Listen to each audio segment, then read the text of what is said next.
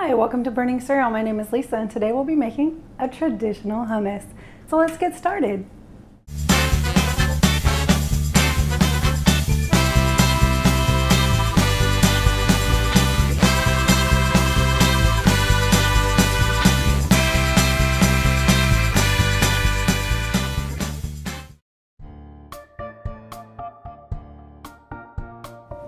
Okay, so the ingredients we'll be using today is some kosher salt, some olive oil, some garbanzo beans, which are also known as chickpeas, some sesame tahini, which is just ground sesame seed. You can actually use your own sesame seeds if you want to, but it's a pain, so just this is easier.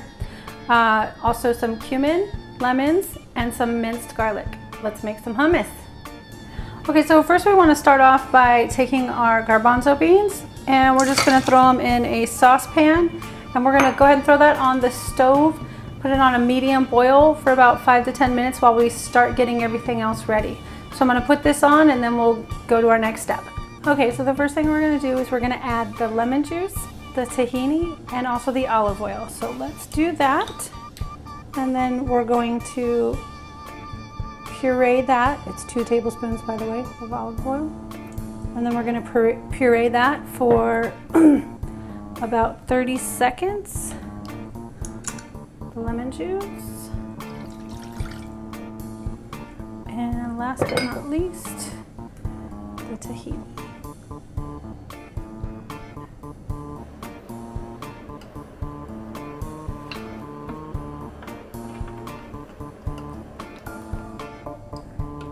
Okay.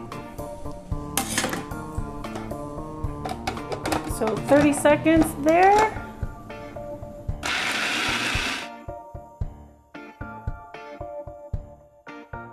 Okay, so I actually only did probably like maybe 10 to 15 seconds because this food processor, which happens to be the Sets processor, was really fast. So I'm gonna say that food processing times are gonna vary.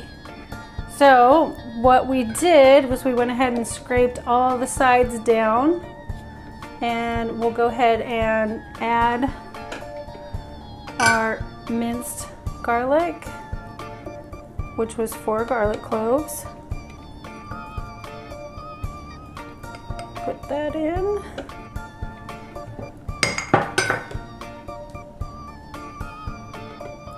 And then we're also going to add a 1/2 teaspoon of the kosher salt.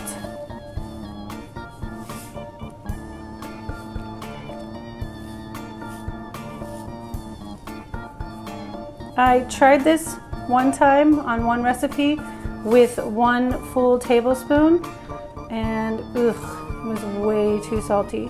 So I would just stick with the 1/2. I think it's plenty. Maybe with regular salt it would be different, but with the kosher salt you only need a 1/2. Same with the cumin, 1/2 tablespoon. And then we'll puree that for about 10 seconds. So I don't think we'll need longer than that. And then we'll come back.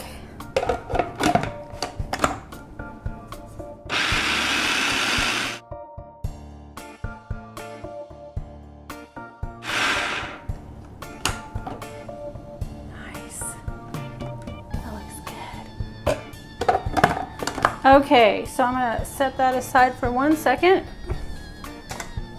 And we have our chickpeas that we boiled, and we're gonna go ahead and we're gonna take those and put them in this strainer. And the reason is that near the end, once it starts to become really well done, it'll get real kind of thick, and you want some sort of, you know, some recipes call for water, but I think it's better to actually just use the chickpea juice that came out of the can. So we'll just kind of set that there and we'll save it for when we're done putting this in. So what we're gonna do is we're gonna put probably about 1/2 of this in, we'll puree it, and we'll put the other 1/2 in. So let's do that. Okay, so we'll go ahead and scrape these edges back down again right before we add our garbanzo beans, chickpeas.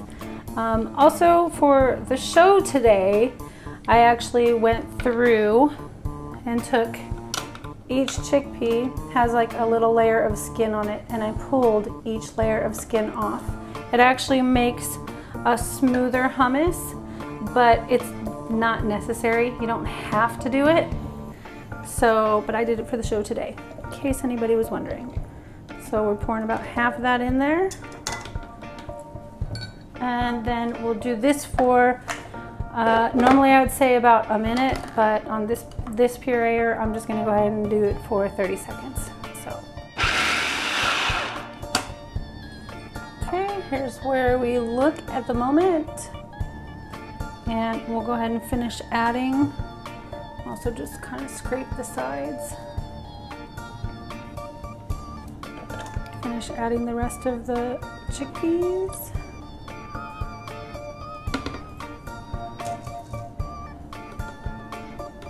And do that for about another 30 seconds and we'll see what it looks like.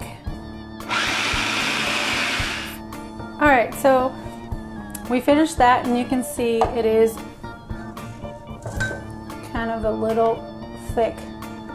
So we want to soften it up just a little bit more. So what we'll do, we'll put the lid back on, and then in the top here, we'll go ahead and pour a little bit of that juice in.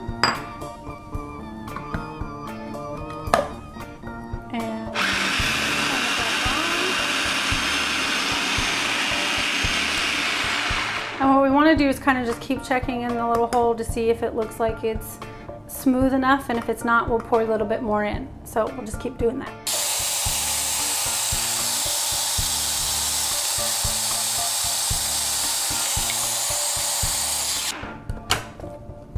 Okay, need to scrape the sides again. Everything just kind of collects on the sides, so we'll push that in. Do another few seconds and it should be ready.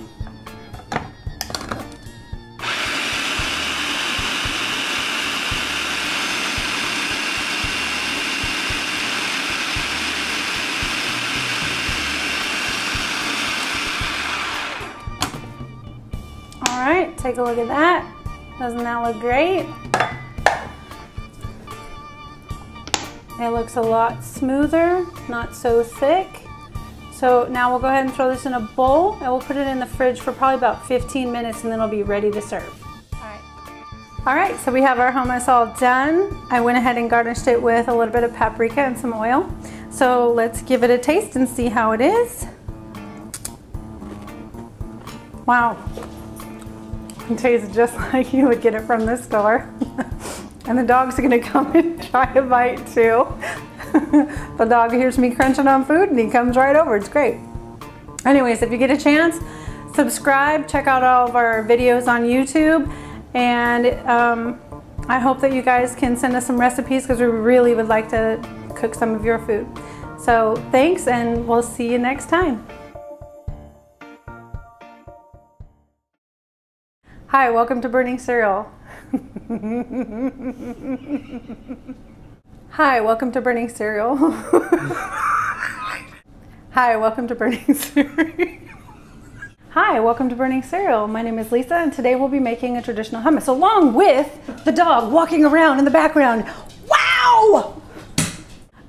You can get just regular sesame seeds if you want. And if you get a chance, subscribe to our website. The dog is sniffing my arm.